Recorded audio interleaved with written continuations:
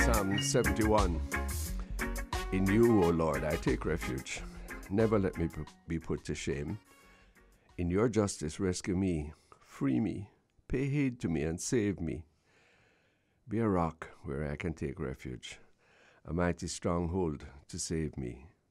For you are my rock, my stronghold. It is you, O Lord, who are my hope, my trust, O Lord, since my youth. On you I have leaned from my birth. From my mother's womb you have been my help. My hope has always been in you. And so my lips are filled with your praise and your glory all day long. Do not reject me now that I am old. When my strength fails, do not forsake me. But as for me, I will always hope and praise you more and more.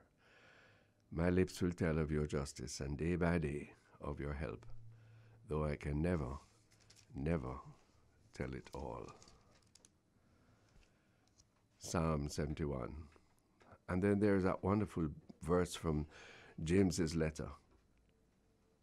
Always speak and act as persons destined for judgment under the law of freedom. Merciless is the judgment on the person who has not shown mercy, but mercy triumphs over judgment. Amen. Thanks so much for joining us on Bridge Nation. Good morning, good Monday morning to you all. This is a program where we blend the word and the song in order to bring together the people, in order to heal the divisions of humanity and to recognize the true purpose of our lives.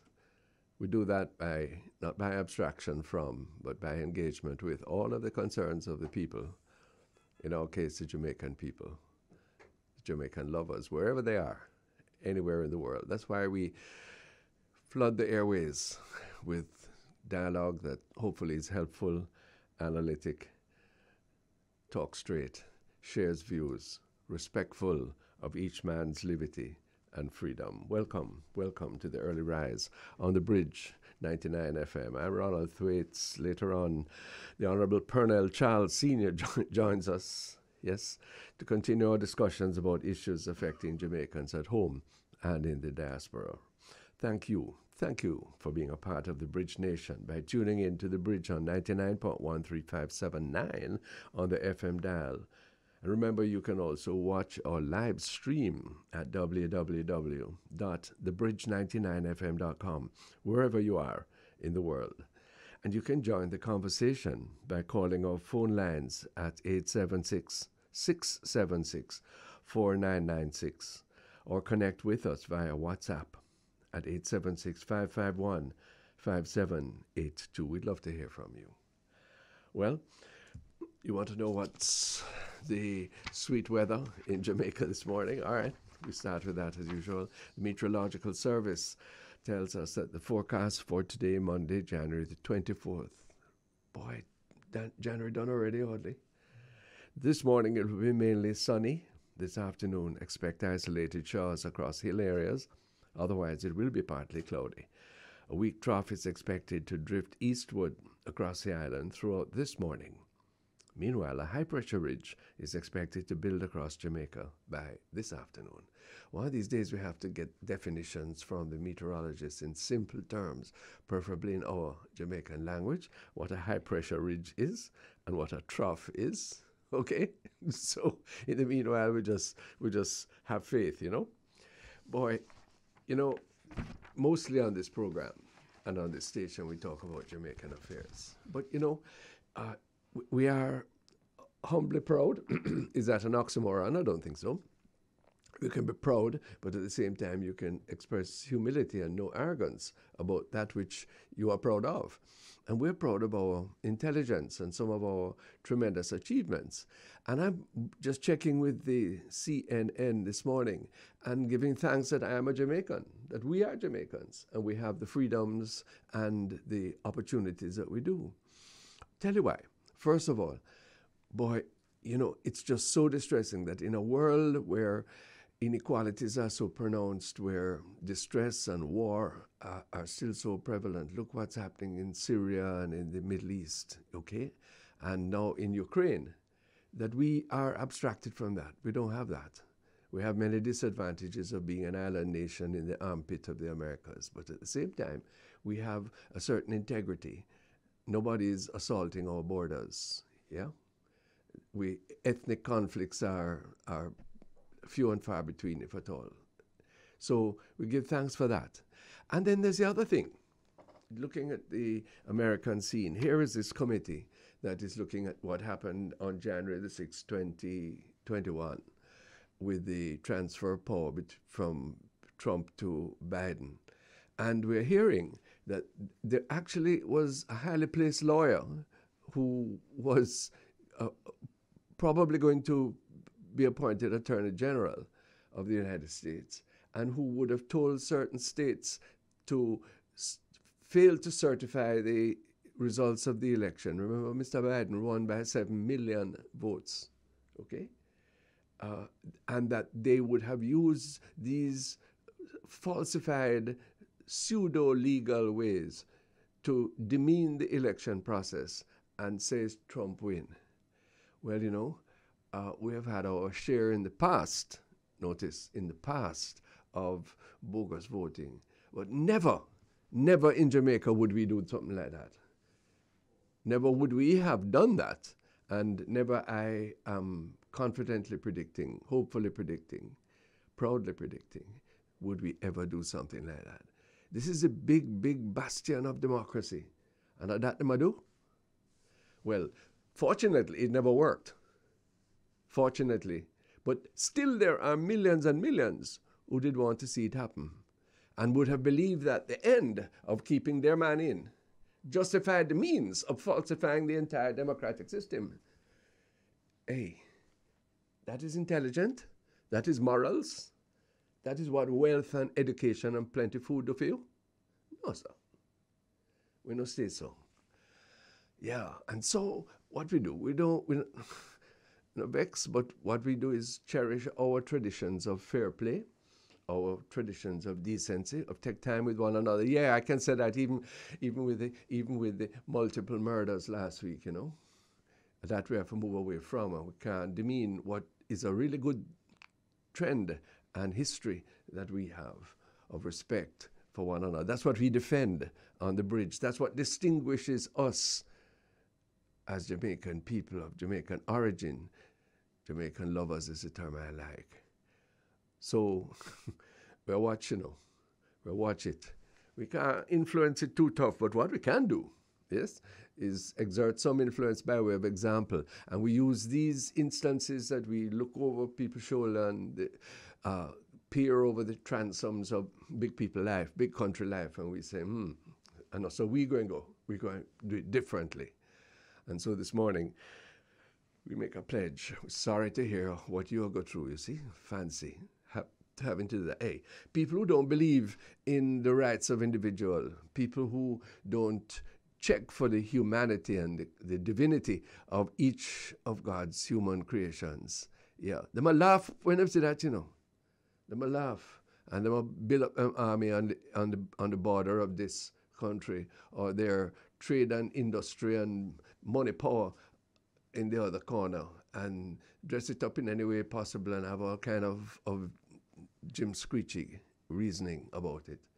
Yeah, but it is to take over and subjugate people. And that takes place very easily in circumstances where people are congenital. Those who are to be subjugated are congenitally at odds with each other. We have to find, hear me now, we have to find common cause. Yeah? We can have disagreements, but we have to find common cause. That's what I believe the bridge is all about, you know. People of different viewpoints, different backgrounds in JA. But somehow we need to recognize and cherish the beauty of our traditions and the essence of our soul, forged in all of the terrible events of history, even the very, very unfortunate events of our present. Okay? So we take the murderousness. What it is? 20 people dead over 2 days over the weekend. Hey, why? How that go? Yes. Is anybody asking that question? Is anybody asking that question?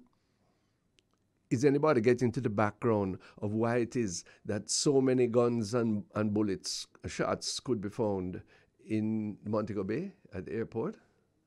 Is this beyond us to find out? Or if it is found out beyond us, ordinary people to know? We don't see nobody catch up on that one. And obviously it is so many others because there is no shortage of firepower, you know.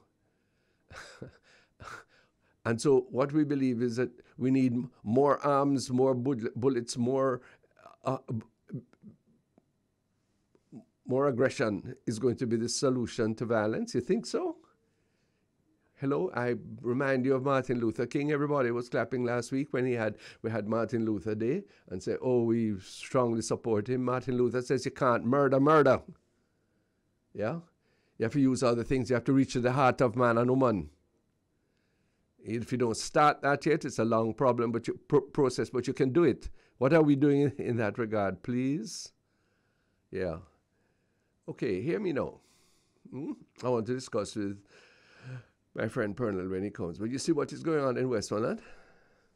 You see what is going on in many of the violence-prone areas. I know a little bit about one in the city, yeah, from experience.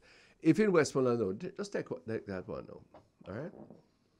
Man does not live by bread alone, but he needs some bread to live, you know? Yeah. So in Westmoreland, look what happened. The tourist industry popped down because of COVID. Okay?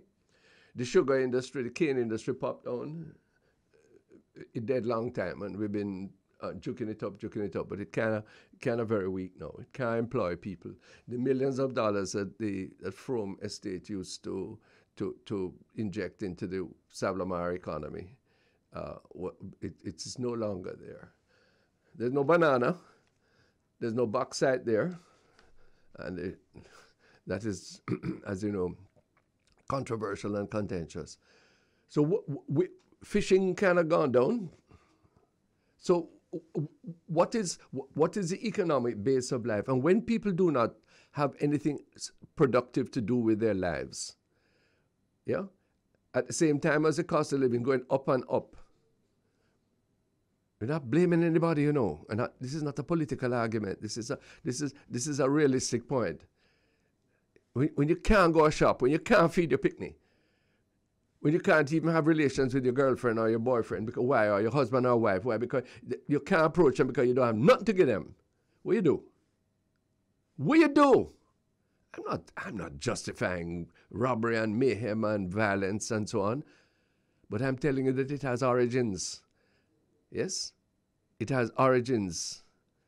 So the important lady who's in charge of the army now, she papers this morning say she goes into downtown Kingston and meets the people and meets the security forces on duty there. Very good public relations. Yeah, but she is reported in the press as saying that she wishes to change the culture of violence in Jamaica. Thank you, ma'am. Yes, ma'am. We agree, ma'am. But the way you're going to change the culture of violence, yes, is not only by curfew, but you're going to have to get those persons who are on the margins of society, below the margins of survival in the society, who have wrong attitudes that are richly reinforced daily. Richly reinforced daily, not ideals and values of love and respect and seeing some opportunity, but that of consumption and grabbing. Yes, and selfishness, and high life, and banality. Okay, right. And if the army, with its discipline, with its ethic, with its superior leadership, my goodness, how proud we are that a lady can be in charge of the army of Jamaica. Yes, that is your role to help with that as well. And if we not do that, and if you don't lead us in that regard, yeah, it's down we're going, you know. Down we're going. So we don't want to go down. Yes, we are humbly proud of the fact that we can turn adversity into victory, even in these difficult and desperate times. Good news this morning is that the World Health Organization is calling on nations to lift travel bans and mandatory vaccination for entry into countries. And they are saying that closed borders have failed to contain the highly transmissible Omicron coronavirus that was first detected in South Africa last November. Okay. Well, is the World Health Organization going to be speaking to the CDC, Center for Disease Control in America? Because last week they were telling people, don't come to Jamaica because it's a virus, a virus nest, okay? And that is cramping the tourism industry, the tourism jobs, etc. Hey, tourism workers don't get a lot of money, but them get something. Them have something to get up and do a daytime and carry home something. And we're not discussing the levels and the rights and wrongs right now, but what we know is that poverty is increasing when tourism gone down because we don't have an alternative easily. And that's something we have to deal with. But for now, we need that. So I'm hoping that this advice from the World Health Organization will filter through to our major tourism markets and help us to revive that industry as soon as possible. The World Health Organization, yes, we listen to them, said that the state parties, that's people like us, like America, Canada, England, should consider a risk-based approach to the, quote, facilitation of international travel by lifting or modifying measures such as testing and or quarantine requirements when appropriate. Okay, that's one thing. But that doesn't really, as you recognize from hearing it, that doesn't really deal with a nation that says, look, we don't think our citizens should go to this or that place because you're likely to get it. They're not, quarantine and testing is a derivative of that. So we're not out of the woods here to see, although our tourism interests are no doubt very happy. All of us should be, all of us are about this. So we need to take care and we need to think of different ways in which we can sustain ourselves, including, but not exclusively, or so exclusively, on one particular industry. So we need to put things in balance here, eh? Anyway, Mr. Cummings of one of the tour companies is adding his voice to the World Health Organization recommendations and saying, quote, certainly in the last couple of weeks and the direction that the virus has been going in, it suggests that the lockdowns all the restrictions are really serving no purpose. Wayne, you can answer that. Yeah? What you're doing is flying in the face of what the government of Jamaica, acting on the best health advice, is saying. And because the virus is ragging in Jamaica now, something like 1,000 cases, over the weekend, new cases, and a positivity rate of all 50+%. Can you imagine that? Yeah, though, and some increased deaths. I heard 21 deaths on Saturday. But thank God, not the high levels that we would expect. But frankly, very much according to the predictions of the Chief Medical Officer, who is a person we must highly respect and regard her views, and the minister who is obviously following the science as he must. Okay? Jamaica still needs to be very careful, still needs to be very observant. Now, yesterday morning, just to finish that off before the break, I heard a religious program on Radio Jamaica criticizing the government and criticizing the Prime Minister about proposing vaccine observance mandate for public sector workers. Yeah? I am amazed. Or let me take that back and just express a differing view, respectfully again. Look here. Science and the discoveries of science are the manifestation of God's wisdom in the world. Yes? It is through the inspiration of the Holy Spirit, if you're a religious person, that scientists are able to experiment, are able to come to conclusions, are able to provide things like vaccines to keep us keep us healthy and safe. Yeah? And so this argument that somehow divine inspiration and science are contradictory to each other is not supported by Scripture. And it certainly isn't supported by the traditions of people of faith throughout all of Christian history, or in most religious traditions. So this notion that we can attach some religious strength to the anti-vax position is respectfully very, very wrong and very dangerous. Now, I'm anxious to be reconciled with those people, not to be vexed and at war with them. You know, that doesn't help. That's against the traditions of the bridge, which is to mediate and reconcile. So I really just want to put that different view. Perhaps we need a discussion, more of a explication in Jamaica, to recognize that the discoveries of science, the opportunities of medicine, all of these things, not in every instance, not where they are contrary to principles of life, but where they are in fact conservative of life, and no one can doubt.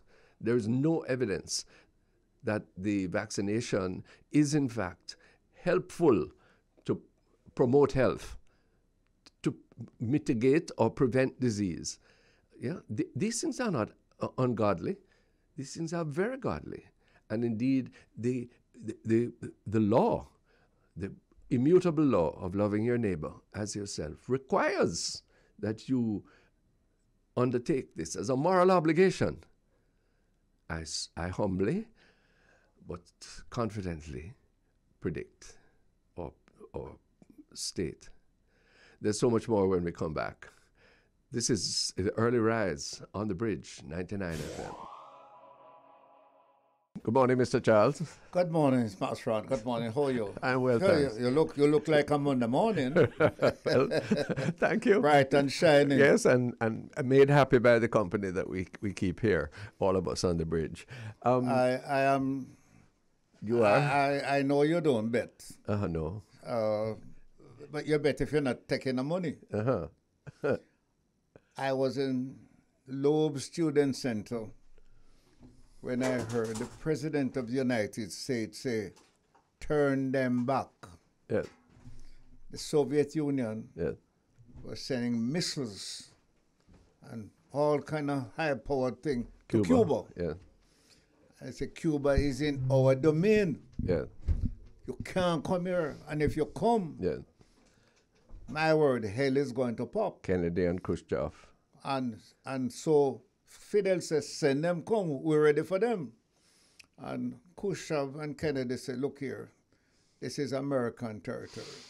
So I turned the geography and look, where is Ukraine? Yeah. Ukraine is in Russia, actually. Yeah.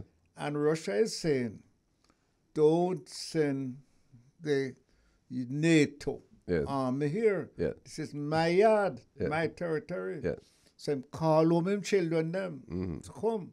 And America is now calling home our children. And I am predicting that Soviet Union is going into NATO. Going into NATO? Going into Ukraine? Ukraine. Yeah. And they're going there because they don't want the NATO alliance in their yard. But is this a revival of the Cold War? Well, why don't you remove the word cold? Yeah. It's a revival of hot war. And so we have COVID. Yeah. We have all sorts of problems. Yeah. And the United States have, as you said this morning, they used to curse developing countries and dictatorships about their lack of democracy. Exactly. Yeah, look at them. And what I am seeing, is like parents are saying to children, don't do it, but the parents walk right out before the children go and do it. And do it. And expect the children not to. Yeah, well, you see, this is where we, at 60 years old, sir, coming up for our independence this year, we have to show that we grow up and that we're not going to confront anybody, but we are going to simply say this is not our standard. We have a better standard than this. But you said something a few weeks ago, and I smiled because when the election results were coming in, I think it was 2 terms ago, and the parties were neck and neck. Right. And when they reach up to what, 30, 29, or 20, or 30, 30. Yeah. And then the announcement was that the government of Jamaica had lost the election by one seat. 1 seat. Yes. And nobody said, hold on, there are 2 seats at the JLP, or 3 seats that we wish to overturn. Query. So we're not moving now until we take a few weeks to do that. Nobody said that. No. They moved out 1 seat. 1 seat. And I believe that was the top of democracy in Jamaica. Yeah. And it wasn't, remember that some seats were marginal, They were. And so we have not been doing badly. No. And you have been stating that our democracy in our voting situation, the organization that control our voting, is one of the top in the world. It is, sir, and we have to say that we must allow nothing to undermine that, and we agree with me that we must use that example of doing something right together. We must use that to carry into every other phase of our life. Why are you saying? What you're saying, you saw what I get the headline? Yes, you brought a Nigerian paper correctly. Tackling corruption together. Right. Yes, we're going to read and discuss that another time. And then this one that interests me greatly. Poor access to education, major factor stimulating poverty. Exactly. Well, so if that is the case, then I want to press us on our listeners, because you and I know that this is the end of January now. The announcement in the press this morning is that the budget debate will start on March the 8th. That's barely a month from now. Yes. 6 weeks. Now, if poor education is stimulating crime, if the Nigerian analysis is correct, it is transferable to our situation in Jamaica. It's stimulating poverty. Poverty, excuse me. Poverty is creating crime. Yes, sir. But so, I heard you said something, and I want to disturb you right there. Go ahead. Based on what I know, I have seen, I have listened to, some of these gangsters are richer than the richest men in Jamaica. Yes, sir. So isolate them from the poor. Separate them from. But I remember that there are nearly 25,000 of them. Okay, sir. And they are taking care of communities. Yeah, but that's which is terrible. Those are not the ones who are being scraped up and kept in detention without going to the courts. Could I surprise you and saying something? Yes, sir. And I am very fearful of saying it on the air. Say it. However, bold man. Communities. The communities know more of them than you and I, the police and the military. Sure. Some cannot talk, some will not talk. They have mouth, but they cannot talk. Right. They have eyes, but they don't see. Okay. And they have ears, and they don't hear. So put undercover police and military police, army people, insert them in the communities, and they will understand very soon who are the movers and shakers. And you said something. You recall that we had a section of the police in Jamaica, what they used to call it, that you don't know they're police. Yeah. Even some, as I used to say, women on the streets. Yeah, plain clothes. At nights. Yeah. Intelligence. Clothes. And man with long hair, not necessarily look like Rasta, but no Rasta, them just wear long hair. And some man who begging on the street. Yeah. Were police. Yeah. Special branch. Yes, special branch. We don't have it anymore. I don't know why. Because anything that is going to uncover reasonable intelligence about criminality, that's it. But at the same time, please do not divert the nation's attention, that you want to do that, from the underlying causes of crime. Yes, I was saying, and I'm pleading to you, sir. You're a trade unionist. The situation in Westmoreland is entirely predictable, you know. Yes, entirely predictable. It's not excusable, but it is predictable. And it's not in Westmoreland alone. No, of course not. Because Westmoreland is not the only one that has lost sugar factories. Yeah. Westmoreland is not the only one that has lost jobs, opportunities, lands, you know. So what are we doing when the sugar industry closes down, virtually?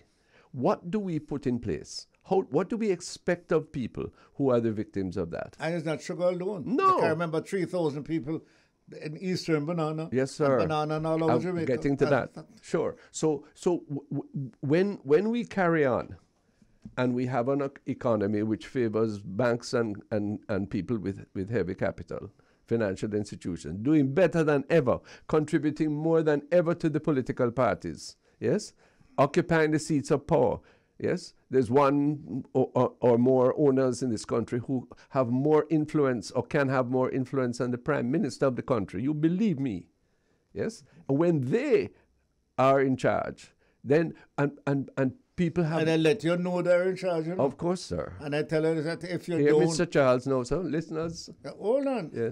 And if you don't act certain way, it's not you next time. No, sir. They take the others. Absolutely. That is open hand waiting. Open hand waiting. So it's not a one-sided thing. And we who are in the political arena, we are fools, because what we do is wait for the administration with the problems, with the systemic problems, to fall on its own sword.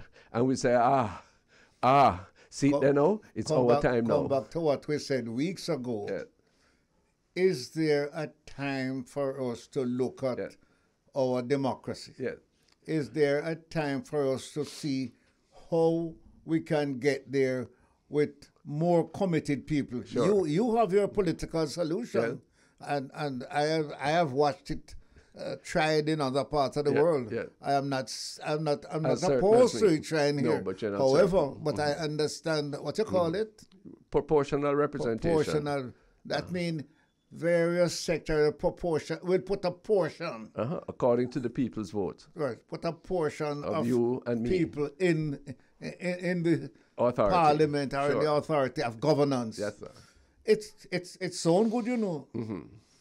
But just like it took us decades to even straighten out PNP and JLP and anybody else who come, it is not going to happen overnight. No, sir. But the education that you talk about, that if we educate them, it will solve some of the crime. I didn't, in my words, some of you didn't use the word some of, right? Yeah. Some of the gangs, if we educate them no poor. Them no want $15,000 a week. The man said to me, say, boss, that's a one-night dinner. Yes, but there are some who will take it, and the more you can redeem from the abjectness and futility of life connected with poverty, it is the better you do it. You read that from the article. You're just right. But Ronnie, remember that I'm telling you. What is being Some done of these now. guys are not high school guys. They're way above high school. And therefore, those are the ones you go after with the police. If you tell me that you are needing particular measures in order to apprehend gun runners, drug pushers, yes, I don't have a problem with that. That is what the law must do. I'm not one of those who believes. I like to think of myself as a pacifist, but certainly not one of those who believe you must lie down and let iniquity advantage you. No. But that is not what is happening. What is happening is that those are maintaining their position, those persons. And what is happening is that so many who are not of that disposition at all are being lured into it by sheer desperation. Well, desperation, I mean attraction, because some of them. but Ronnie, of course, it's attraction. I'm agreeing with you. Right. But what we're doing is, you know how much for one bullet? Yes, sir. And the man then fire 300 yes, sir. So one time. Where them get it from? Not only where they get from, where they get money to pay for it, because exactly, it has to be bought somewhere. Of course, sir. And over the past few days, yes, sir, we have seen some guns and bullets. Some of the guns that it is leaving America and them can't find out. That's right, sir. And they if you have a little ring in the bottom of your suitcase, them have a thing like a poo poo. Yes. And then and they can pull all them long rifles. So, Mr. That man have put them things and come to Montego Bay. So tell me, sir, when is the last time we have seen one gun runner brought to justice in this country? Caught. Tell me when. When? When is the last time you hear America say they stop? And they say they're not telling us. No, my God, if all that we find, and all that we know we don't find, and them is stopping some, all of we don't need for runway. Well, perversely, one would have to agree with you.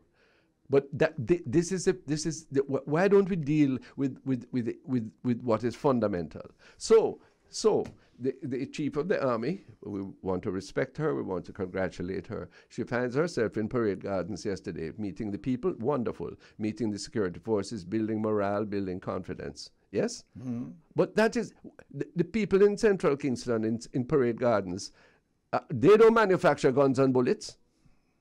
Yeah, but you don't expect her to go and greet the gangs. I don't expect her to do that. She don't go and find them. No, I am not criticizing what she does. All I'm saying is that is not the essential thing to do. What is needed for people, I feel so inadequate to say this. What is needed in that environment is two things.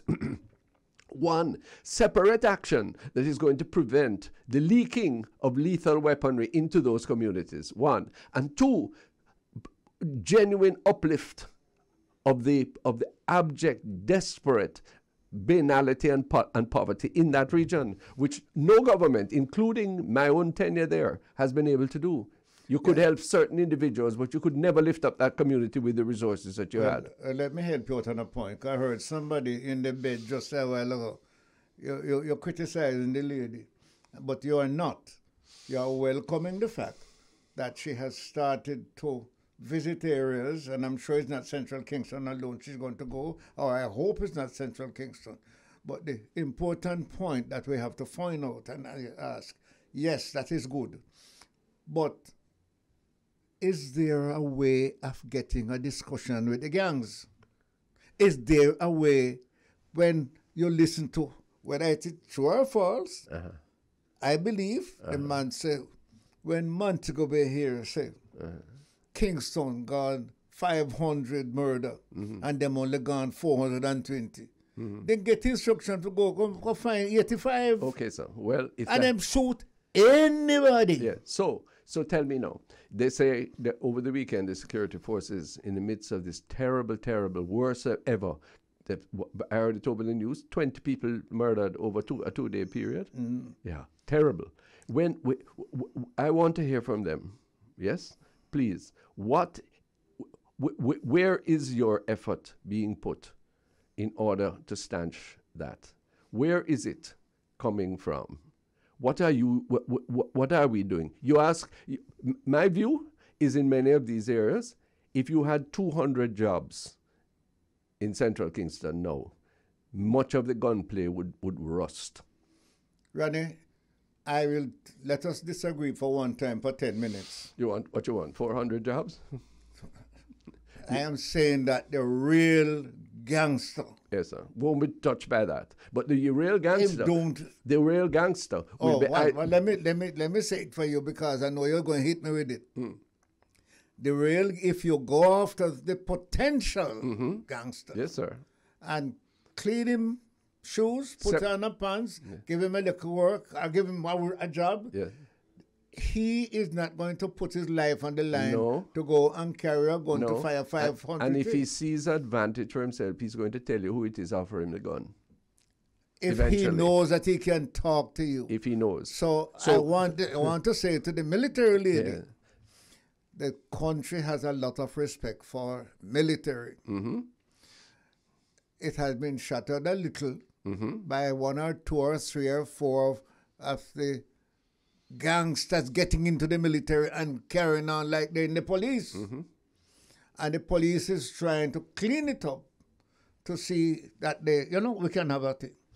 If we can get rid of that, if we have gangs in the military, gangs in the police, and gangs in the community, they are going to tell me and you who refuse to join them or say what we know, that our eyes must be blind, our ears must be deaf, and our mouth must be dumb. Yeah, I acknowledge the risk, but I'm saying that that is a risk that has to be taken and overcome by the superiority of the response being given by government on behalf of honest people.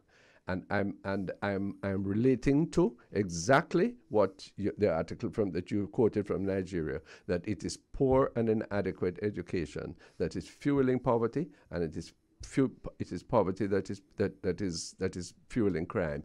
The people who interacted with me on, what was it, May 20th or what it was, at the corner of East Queen Street and Duke Street, the white-clad ladies who were walking up to Parliament, yes, and who, at the corner there, yes, I was standing at the corner there. Mr. Thwaites, you're a Jesus man. Do the self free with Jesus. Come join me. Carry in the place, in the Parliament. Yes. Why were they defending Dudus? Because Dudus was able to give them things. Dudus represented an authority, a safety, a back to school arrangement. Yes, that state that they couldn't provide for themselves, and which state didn't provide. What does that say to you, Mr. Charles? Well, it says that if Mr. whoever it is, Mr. Thwaites and Mr. Charles, was able to move that from a little section, just Tivoli, but to even Kingston, yes, sir, and St. Andrew, St. Catherine and Clarendon, don't even touch it. You know, it's a song that you have to really think about. But that is what public service requires. That is what makes worthwhile that which you and I, you more than me, have devoted your life to. That is what it's all about. That is the answer. It has to be. And I'm saying, sir, very practically, very practically, that in the makeup of this budget coming, if we do not see the emphasis on that, then we are not going in the right direction.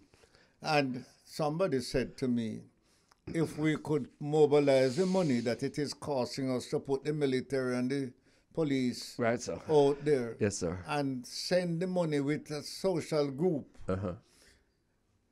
Ronnie, I am not sure, based on what I have seen, that those guys are ready and willing. No, not the leaders. I accept that. But the leaders are not ready. The followers going to be ready. Very much so, because the followers can be diverted. They don't wish to go into that.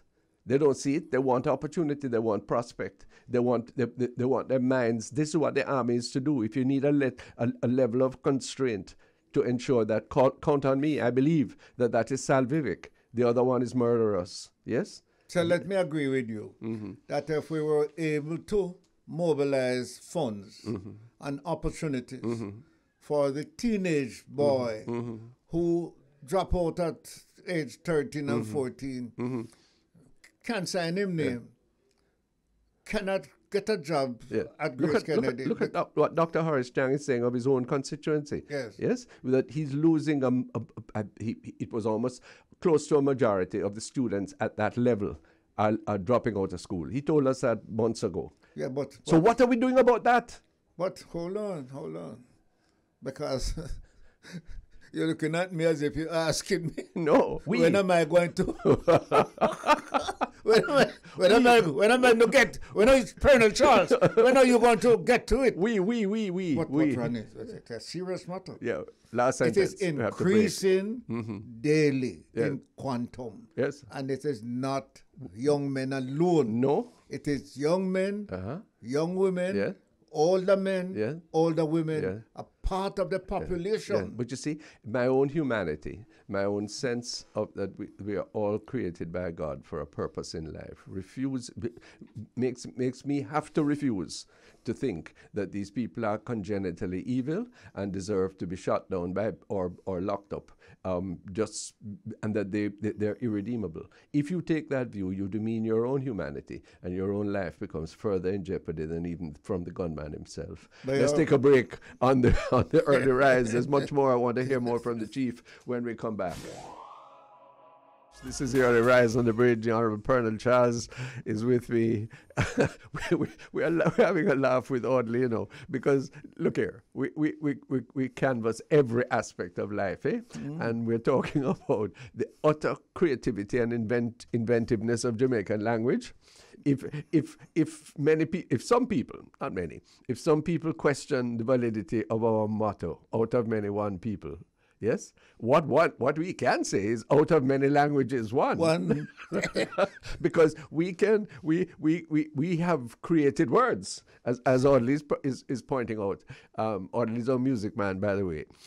As he's pointing out, even the Americans are amazed at the elision of language that we have improved the English language greatly, Mr. Right. Charles. Oh, yes. I mean, I saw. As you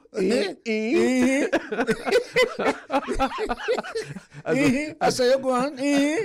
As well, I need to tell you this one.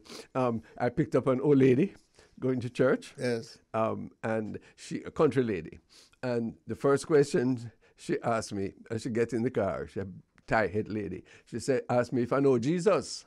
So I said, well, I'm trying to. She said, well, him and me there, 40 years, no.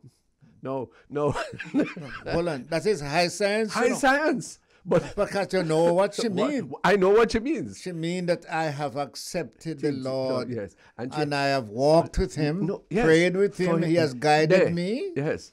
But very importantly, it indicates a depth. When people say them there with somebody else, it means a sexual and intimate relationship. Yes? And it's so her relationship that she's describing by that simple word, there. Yeah. She's there with him. Yes. Involves everything.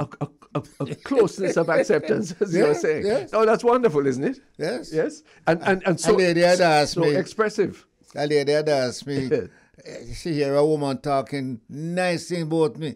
She asked me if me and her Kip. Kip.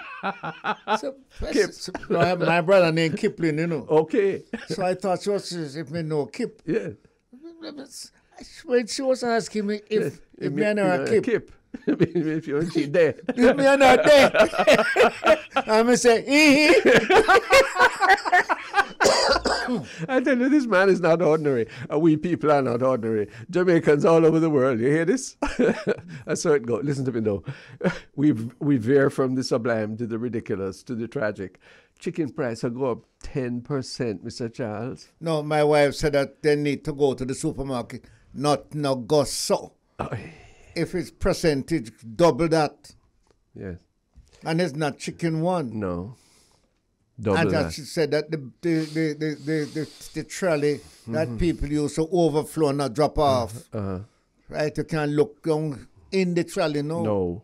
So, but look at what the chicken producers are saying. Yes. That over the past, is it 2 years, a 61% rise in their energy costs, 100% rise in the cost of corn, a 61% rise in the cost of soya. That is propelling the increase that they're asking now. And if you look at it, it's more than 28% increase, compounded yes. before you even reach this 20% over the last couple of years. And how if people going to manage, sir? If he's listening, you have a fellow named Levy. Yes. Who reputable people. Is him and God there. Yes. Robert. Honorable Robert. A very, very decent man. Yes. And I'm confident that he wouldn't add on anything that wasn't. But Ronnie, what bothers me is that all the companies have been putting out major profits. Yeah, of course. How can you be having major profits very easily when all of us, the rest of us, are down the line, licking off the ball and not catch it? Very easily, because there's a certain inelasticity of demand. In other words, people have to eat, so they buy something. Yes. Secondly, the facilitation that is given to many of these companies, their capacity and their ingenuity too, is commendable. The only thing is that it is not designed primarily to meet the needs of everybody in the society. It is designed primarily to serve the shareholders. Well, there was a time when you couldn't raise dividends the good, price unless the government approved. Prices Commission. Prices Commission. And that was abandoned because free enterprise, let the market rule. I remember. Which I don't know if you. No, I don't accept that. You're not. You're not a free enterprise man. Not unregulated free enterprise. I believe that the market has and competition have a lot to offer us. But where it is unbridled, where it can do anything it pleases, what it does is to ensure the inequality that is at the heart of our Jamaican dilemma. Where people have to purchase what they need because it's need, right? Yeah. So I think before we get to our guest, Adaoma Patterson, this morning from Canada, I wonder about our Prime Minister. And not just him, because others have done the same thing. He is the one. Remember, he attracted the attention of the Jamaican consumer when he brought that basket into Parliament. Yes. During the PNP time. Yes. And pointed out how much under pressure the consumer was. Yes. What does he think now? Because that pressure is double. Not because of him. I'm not blaming him entirely. Okay. But he must be expect that is somebody is trying to carry the basket. Well, but we recognize that that's not going to solve. I'm sure he recognizes that. So why don't we be honest with ourselves and say, well, look, now this is all of this is happening, not because of the iniquity of the other side, yes, but because of a systemic, usually international causation that we have to face.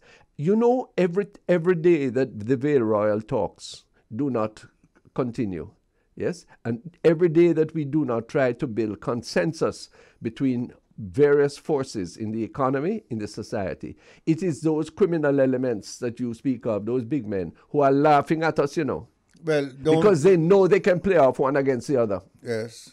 Yes? And that they're a part of the system. Well, but you must talk about conclusion and not necessarily discussion. Okay, sir. Because we can chat for a whole year. Okay. So let us have conclusion. So whether it's Vale Royal or Jamaica House or King's House. Right, sir. We need to come together. What the headline say? Yes. Right? Yes. We have to work together. We have to conclude. And there are two sides. If just one side agree and one side don't agree, it separates the nation. You know that, Ronnie? Yes, sir. So let me put a point to you. The vexed issue now. We talk about conclusions. The vexed issue about the state of emergency. Yes?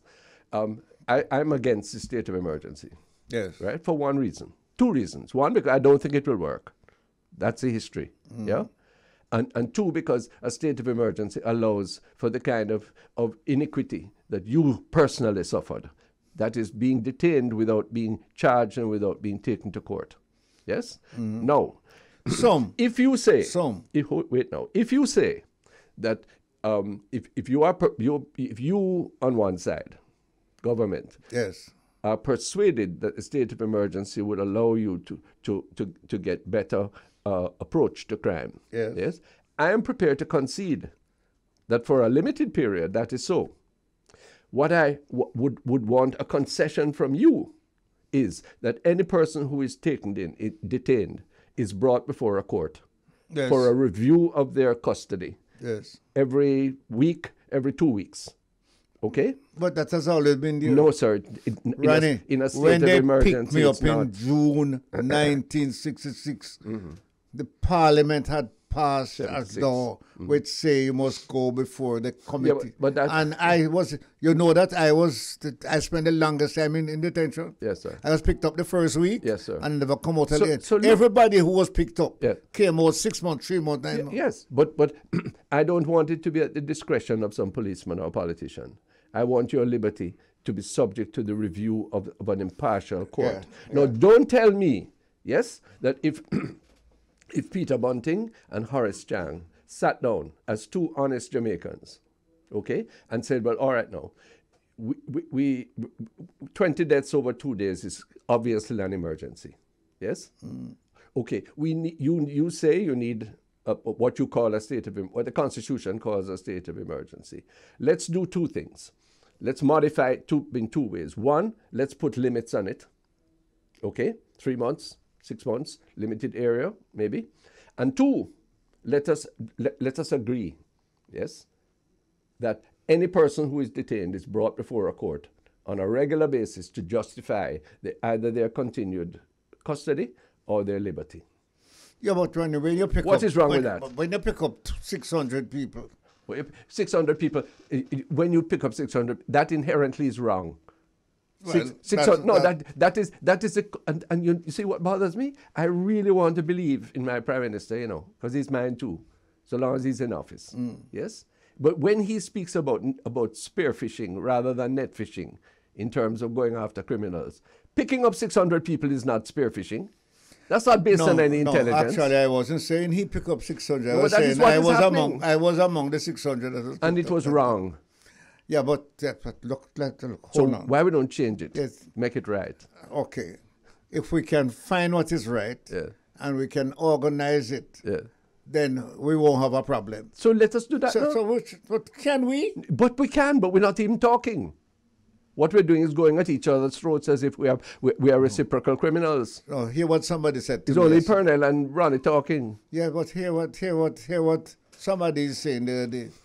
That if you Pearnel Charles was representing the government and you, Mr. Thwaites, was representing the opposition, it's a completely different thing. No, because guess what? We are not elected and we're not seeking election. but if I was God in my side, because the people who are listening have to be convinced which of us I'm going to support. Yeah. It makes a little difference, or a big difference. Well, you know, let me tell you, there comes a stage when to have the maintenance of your power or my power as being your primary motivation and decision making guide, that's pointless. Hold on, Ronnie. Absolutely pointless. No, hold on. To you, no. To you, no. To me, no. Yes, sir. But when we are on the ground, yes, sir, mobilizing for you to get more than me. So what is the point of wisdom and insight? Well, I don't. That is why I tell you that it is very hard.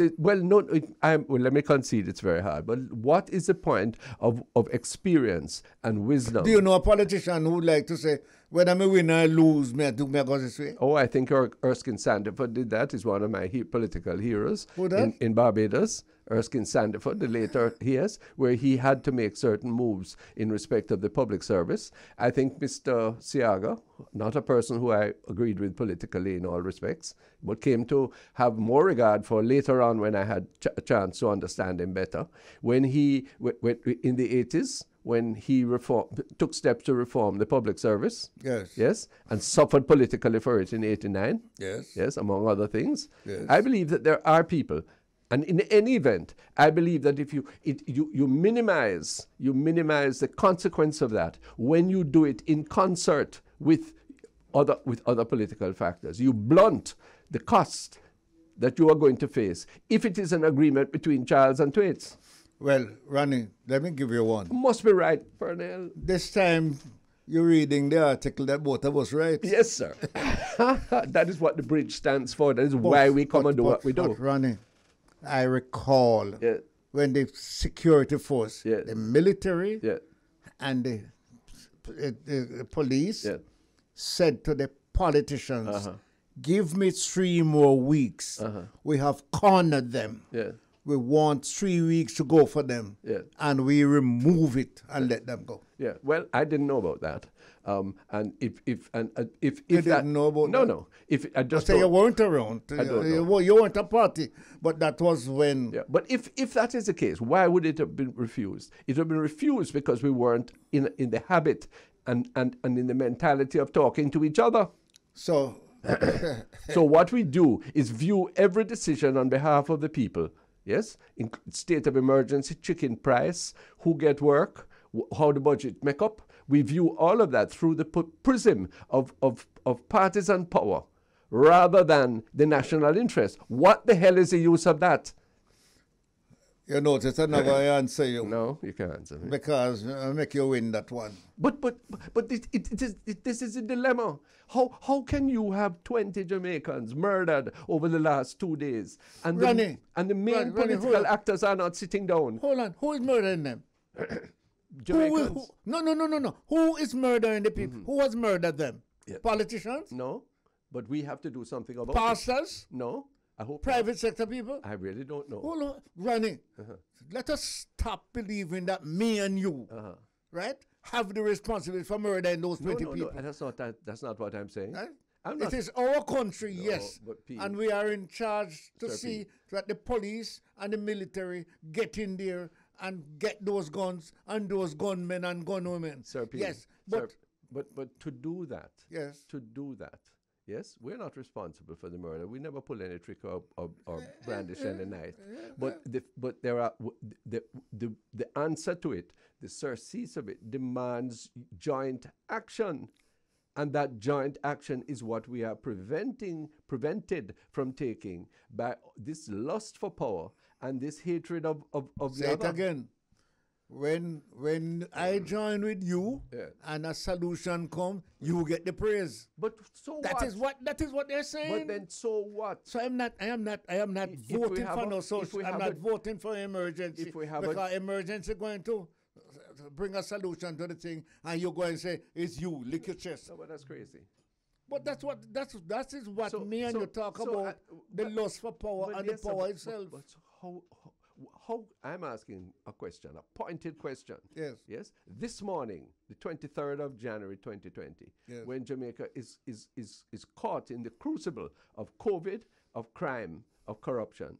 Yes. How is it that those people who are intent, whether they are sworn yet or whether they're in office or out of office, as leaders of this country, how come they're not sitting down to work out a common solution? What law of God, what constitution, what slavish fidelity to a colonial model of government prevents that? One just whispered to me in my ears and said, we tried it in Parliament. Tried what? And one said, no, come. Tried because we try sitting down, we try coming to a conclusion. When? Where?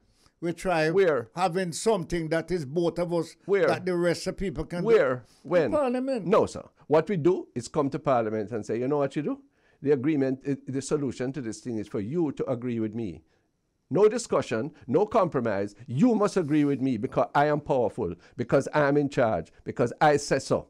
That is not what we're talking about. I couldn't say that when I was in there and you were there, because you'd get up and say, Mr. Speaker, I have a presentation representing my people. Hello. Mr. Warmington would say the same thing. Hello, sir. Let me tell you something. A lot of what goes on in Parliament is indicative of a wrong mentality and renders Parliament virtually useless. Parliament is a rubber stamp for the executive of this country, and that is fundamentally wrong if the executive is chosen and subsists in the way that it is. I am being radical in that regard. But your radicalism there, in my opinion, needs to be examined because you were in the executive. I was in the executive for 5 terms. Yes, sir. And I have on occasion carry things to Parliament from the executive that the Parliament has sought an amendment and got it. Yes, to that extent, I modify my position, but that is rare. Of course it's rare because it's also rare that they try to modify. So therefore, we have to look at the efficiency of our institutions, and if they are not effective, if they are not effective, the worst thing was when I used to hear Perkins laugh about who was it who said it about Parliament being two warring tribes contending against each other. Was it Peter and it was because they couldn't come to a decision that both agree to. Yes, sir. So what is the point? What is the point of all? But that's a competitiveness that Parliament produces, and out of that competition, we must come to an agreement. Yeah, but it doesn't happen. What we do is come to a disagreement. Lord Ronnie, man. No, but it's true. Look at it, face it, in most issues. Yes, in most issues that is the case. This is why we began the discussion, sir, celebrating the electoral institutions. Yes. Because that is one in which we did come to a conclusion. And thank God for it. And look how good. Why we can't do that in respect of crime, in respect of COVID? Yes? Why we can't do that? Because one side have a different view from the other. So come we sit down. One side have a view that if I do it this way, I'll get more votes. Hello. Come we sit down and quit it out now? I am suggesting in respect of the state of emergency. How we do it? So both of us. I have the solution. I put it to you. Both of us have the solution. Yes, sir. The solution is come we sit down. Yeah. Throw it in the mix. Yes, sir. And don't get up until two of us agree that when we reach Parliament, your side say yea, my side say yea, and we reach the Senate, you don't have a bad man get up and say go with that. No. So what you do, and when we finish talk... But hold on, sorry. After Parliament comes the beginning. Mm-hmm.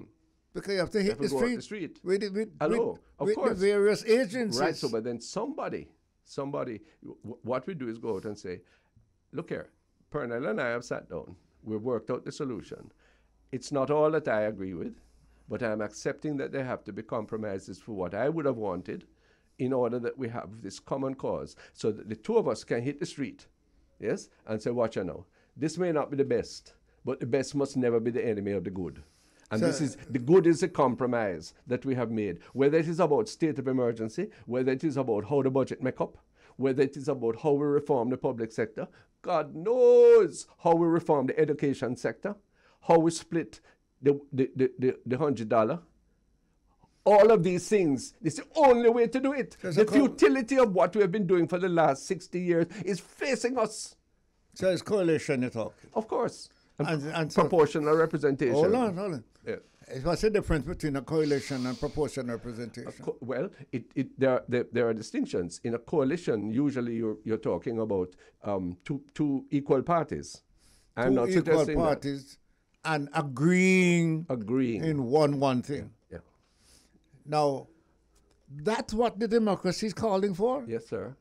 And that's they're calling. You are saying that both sides must agree on behalf of the rest of us. Yes.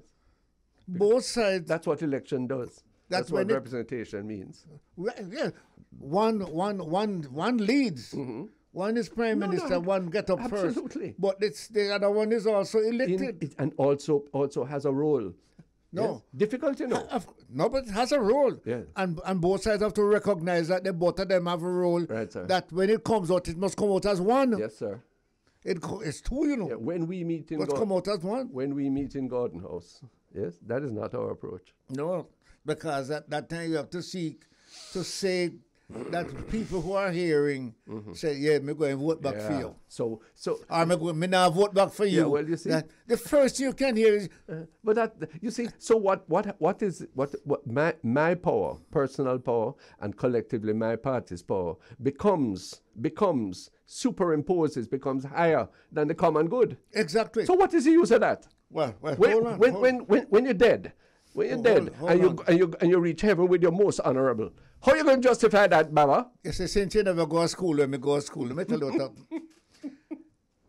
When two boys decide to them all fight, and one start crying, you better run.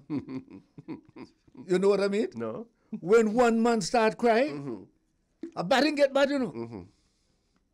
When one man, so if the prime minister was really crying, he reached the end. He reached the end. And brother, guess what? In a reach the end for runway, you know. No. You reach in and forget bad. Yeah. So how that help us? How that take us any further? When him not cry, he not help. When him cry, not help. Well, how government help us? You see, how election help us? We can't do without it. No, we don't have to. Ronnie, see it there? It's nearing our time. Hey, we're going to shift the argument, We are going to welcome Adaoma Patterson. She's born and raised in Winnipeg in Canada, but she spent several years in Jamaica attending Vaz Prep School, and she's spent more than 25 years of progressive experience in the not-for-profit and public sectors in Canada. She's currently manager of the Poverty Reduction and Community Engagement in the Human Services Department at the region of Peel in Canada. She's responsible for leading an implementation of a multi-year poverty reduction strategy. And she is also the president of the Jamaican Canadian Association. We link the diaspora. We rate the people who fly the flag of Jamaica wherever they are. Let's take a break. When we come back, the early rise on the Bridge 99 excites you with that interview. Soon come. This is the early rise on the Bridge 99 FM, streaming the word, the song, the music, the meaning to the Jamaicans all over the world. Is Adaoma Patterson on the line? Not yet. Okay, we were waiting on her. Lady with tremendous experience in Canada, tremendous devotion to her native land, even though she was born abroad, even though... She was born, she had Jamaican parents. Jamaican parents, no doubt. We'll find out. And so some of our leaders who weren't really born here. Indeed. So we go. Hello, Miss Patterson. Good morning. Hi. Good morning. Good morning. Welcome home.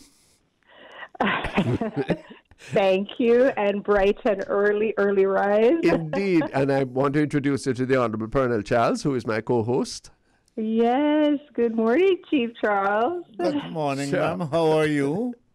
I am very, very well. This is a great way to start the week, so Indeed. Thank you so much for inviting me. What a pleasure. Here. Tell us your story. I believe you have Jamaican roots.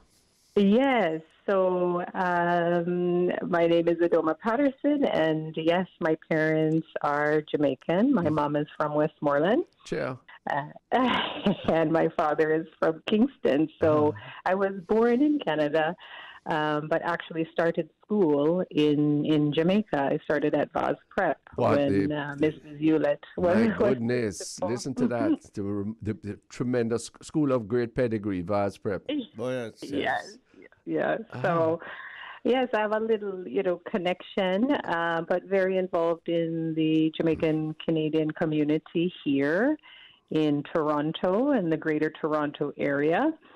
And I'm the current president of the Jamaican Canadian Association. Tell us about that association. Tell us what it does, who are the membership. Yes. So we fondly refer to it as the JCA, and many of the elected officials in Jamaica who come to Toronto know it's always the place to go, the Jamaican Canadian Centre located in Toronto. Mm-hmm. We turned 60 years old this year, just like Jamaica. Excellent. Wonderful. Yes. We were founded in 1962. By a group of Jamaicans who had immigrated at that time. So we have been going strong, and actually our first president, Roy Williams, is 93 this year, and is still alive and active in the JCA. Will you greet him for us? Will you thank him on behalf of the Jamaicans who are hosting and listening to this program? That is a tremendous gift. Can you imagine devoting yourself? Absolutely. That's public service. Yes, very much. And the JCA members are passionate. In 1962 when they started, they came together because there were only a few of them, and they were feeling kind of isolated and lonely at the time, very much the story in the diaspora. And since that time, we have grown. We have many, many members throughout the Toronto area. And we focus on providing cultural, social support. So whether that's tutoring classes for young people on Saturdays, we have a vibrant seniors club, the Caribbean Canadian Seniors Club. Good. They meet every Tuesday and Thursday, even during the pandemic, because, in Canada, we're in sort of lockdown mode. Oh, Lord. Still. Uh-huh. And we have been basically since March of 2020. Yes, so, just like us. Yes, yes. So the seniors have learned how to use Zoom and how to do their workshops. Tomorrow they have a wonderful storytelling session with Sandra Whiting, who is a Jamaican storyteller. Wonderful. Yes, so keep, folks engaged, motivated, reduce isolation. We're so proud that, since the pandemic, we were able to really support the community.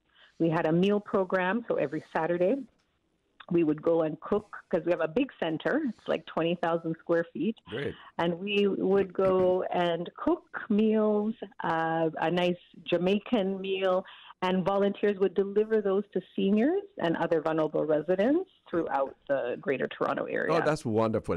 We didn't know about that. No. Yes. That's a very down to earth grassroots stuff that keeps people's hope up and makes their national connection worthwhile, eh? Absolutely, absolutely. And we were really proud that Grace Foods came on board. Oh no, Grace look at Foods that. Canada. To their credit.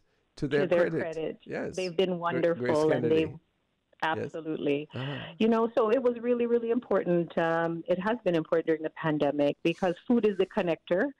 And when you can't leave your home, it's always important to remember that there's somebody in the community who, remembers you and can provide that jerk chicken and rice and peas or that soup. Lord have mercy. Ackee and saltfish. Harder that one because the ackee is so scarce. The ackee was hard, hard to get the ackee. Can you imagine that? And that is a word for us here, because we could have grown plenty more ackee and sent to you. Yes. We would love it. And I heard a little of Steve McDonald's interview, and there are so many products that would really sell, in Canada. First of all, we want to make the bridge your source of Jamaican information and the source of Jamaican expression, because it's not only we have to tell you what's going on here. You have to reflect on what is happening in your native land, what your hopes and dreams are, and this is the medium that we want to offer you. So anytime anyone in the Jamaican Canadian Association wants to talk, we're willing, eh? Oh, that's fantastic. That's fantastic. Thank you. And, part of that bridge that we make, in, I think, 2019, we created an international students group. And the majority of the students, so these are young people and older people who decided to come to Toronto, and most of them are Jamaican. Yeah. And so we connect them. We help them connect to things like employment. We review resumes. Really?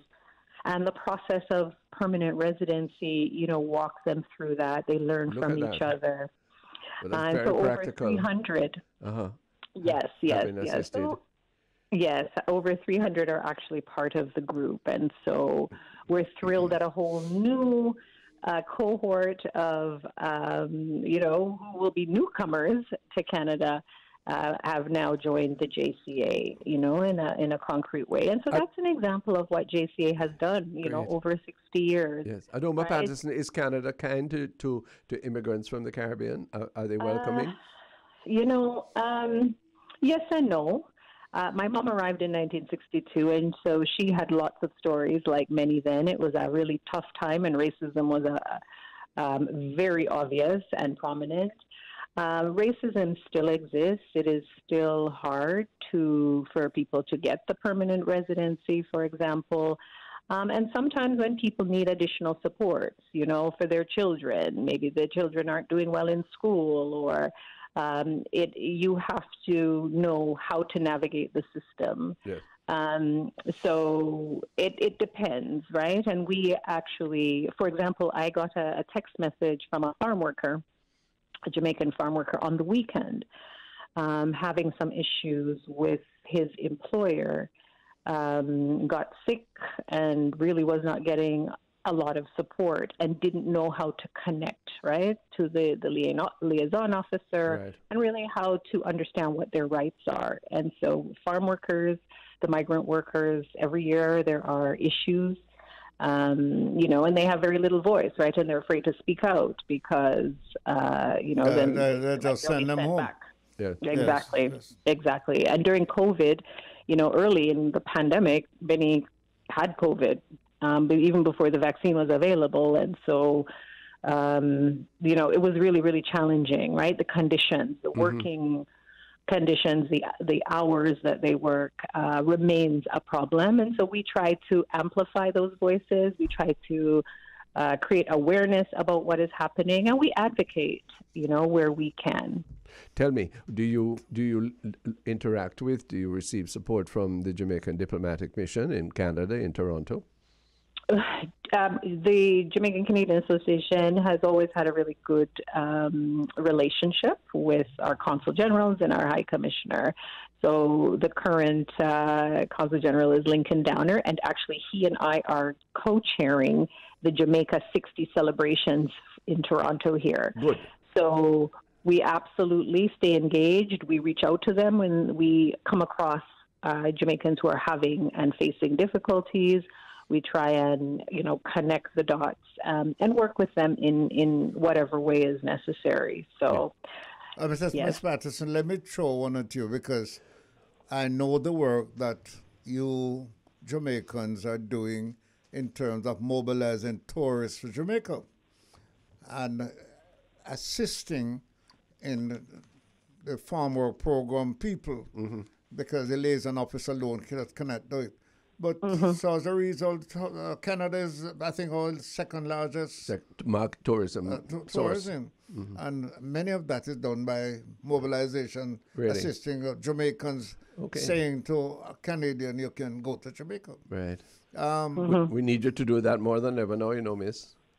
Yeah, and thank you for raising that. Of course, again, Canada has had very strict travel rules, with restrictions all over. And I actually was in Jamaica in December. I kind of snuck out and came and spent a week in Negril. Yes. And I'm happy to share that the Jamaican Canadian Association is organizing an independence trip, and so far there are more than 80 of us who will be traveling to Jamaica. Yes, August for the 1st to 8th. Yes, for the 60th, and we were there in 2019 for the opening of the Miss Ruth Square in Gordon Town. So we were there. Good. So we are doing our part to support Jamaica in tangible, lots and lots of ways. Connect people who have not been back home in many, many years. Yes. Ms. Patterson, here is where the problem comes from, where we are looking at you over there. When we have 3 and 4 people being murdered one night, very difficult. You have to say something like this happening in yes. Westmoreland, and you hear that.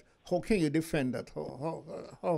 What effect does it have on your work? What effect? Yes, you say to somebody, go to Jamaica, enjoy yourself, have a nice time, and it's what? And then just kill it. And be proud of your nationality, eh? Yes, Hard. yes.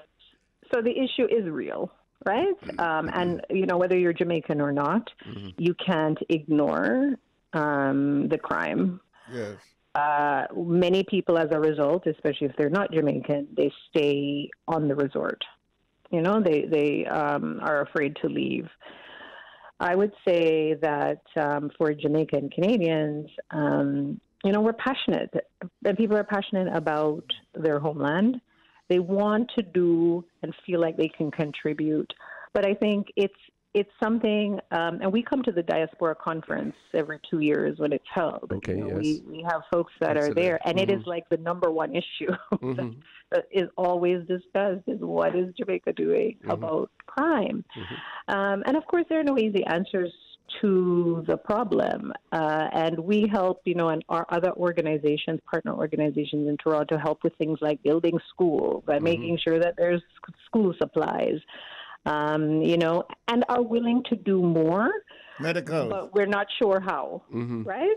So it's, I think, important, and there's an opportunity to bridge, and whether it's through mentorship, we come down and we help to mentor young people at specific times. I don't know exactly what that solution looks like, and we've had many conversations with Jamaica government about this. Well, but I think it's a serious issue. I think what you're doing in Canada and being receptive to Jamaicans who come there, and they're going to continue to come. That's a historical gift that we receive and also we give to the Canadian polity. That's of tremendous importance. Let me ask you a difficult question before we conclude, though, because one of the things we're doing on the bridge, and one of the things that Pearnel and I represent, is an effort to bridge political differences and to recognize that our problems and our strengths lie in some greater sense of cooperation and unity. Is that a thought that when you meet with your association with other Jamaicans, are they steeped in the partisanship that keeps us apart in Jamaica, or they wish to see a different way? It manifests itself a little bit differently, of course, when you're no longer in that day to day. And we definitely, like at the JCA, we say we're nonpartisan. The solutions don't lie in a political stripe, right? So it's important that we put that aside. You've answered my question. in trying to, figure out how to support Jamaica in moving forward. Yeah. So it does not benefit us to and those who've left Jamaica to see Jamaica struggle. And Jamaicans are passionate, as you know, anywhere we go, and we make a contribution there. And I think the other thing I would say is that, just in the international students group we have, people would return to Jamaica if they felt there were viable options. If there was a career path for them where they could progress, opportunities where they didn't have to worry about the safety of their children. And that has been the story, really, since Jamaicans have been immigrating, right? My dad did come back. He went to school here, university here, did his master's, and decided to return in the 70s. But then we came back. My mom just wasn't feeling safe there. Mm-hmm. Whoa, what a story. Listen, when you come in for independence, come see us. We want to talk more. We appreciate what you're doing. And just through you, extend warm greetings and solidarity across the bridge of difference. Yes, and please let them know, please let the rest of Jamaicans know that there are many, many more of us who love us, love what you're doing, want to see you, than the few headline makers of bad things. Yes. Right. Jamaica is much better than what you're hearing and seeing. Well, they represent that, don't they? Yes, that's good. Adaoma Patterson. And that's why we will be there in August. We look forward to it. Thanks so much. We'll be celebrating with you. Big up the Jamaica Canadian Association and your leadership. All the best, and thanks so much for being on the bridge this morning. Have a wonderful day. Thank you. Stay warm. Well, isn't that nice? Ronnie. Are they teaching us an example, Mr. Charles? Yes, but I said something too. And you must remember, we are in the morning here. Yes, sir. But there are some of our people in the evenings and some in the midday. Yes. So that in itself shows a connection, a bridge towards, one another. Yeah. Because not all of our people overseas are happy about Jamaica and want to help Jamaica. So even in this, we can help to organize them to say, look, remember yard. Yeah. Remember with our yard, wait. Yeah. And you can help. Okay, and I agree with that. And but I am enthused by making a comparison between some of the ways in which we confound ourselves locally and some of the ways in which clarity has come to people in the diaspora, notably this kind of person. There's one issue I wanted to discuss with you before we part today. The report by Professor Patterson on education points out that Jamaica spends, I think, in constant dollar terms, about $8,600 a year. It would be US dollars on education, educating each child. Yes. Across the whole spectrum of education. Last week, your colleague, my friend, the Honorable Audley Shaw, yes, made a remark that Jamaica had fallen so badly behind Singapore that we were on some par with in the 1960s. And he wondered and joined us himself how we were going to catch up. Yes? Well, I just want to ask you a comment on the statistics. Patterson tells us that 8,600 thereabouts is what we spend per child on education. You know how much Singapore spends? 60,400. Well, Mr. Shaw has his answer. So do we. Yes, and I have a letter from Lee Kuan Yew. Yeah. From the grave. Yeah. Which it is it's a fantastic letter. Yes, it is because of my lack of technology why I have not transferred it to you. Okay. But you are going to get it today. Yes, sir. So you can read it. Yes, sir. And he will tell you the sacrifice he made, that he was Prime Minister for 30 odd years. Yeah. And of course, Ronnie, we don't some of what we were calling freedoms were removed. But more people got more freedom. Can we say it that way? Is it a superlative degree in freedom? Freedomist. Well, the point is, are we bright enough to maintain our liberality, which was not true of Singapore in its early days? They would not have countenance, for example, the kind of free media that we have. Yes, that we benefit. And he was a trade union leader, and he banned the trade union. Yes. So can we do it? Are we sensible enough to maintain those freedoms, but at the same time recognize what we collectively, unitedly, must do to reach the kind of ends that they are talking, that they have achieved? You cannot maintain what you're calling new freedom and reach where they reach. They both don't work together. So autocracy and dictatorship and restraint of freedoms is the only way to achieve prosperity? No, we're going to set that as a discussion because I have to go and study for you. Because you have the answer. I can't accept that, Pearnel. You see that? Yeah. You see that? Yes, I see that. I can't accept that. That is a big question for our Jamaicans here and abroad. My contention is that having regard to the examples that we can learn from, having regard to the solutions that are patently before us, yes, that we have to look at just on the issue of education, just that one. We talked about national security this morning and came up with some thoughts. We talked about, we're dying to talk more about agriculture and food production.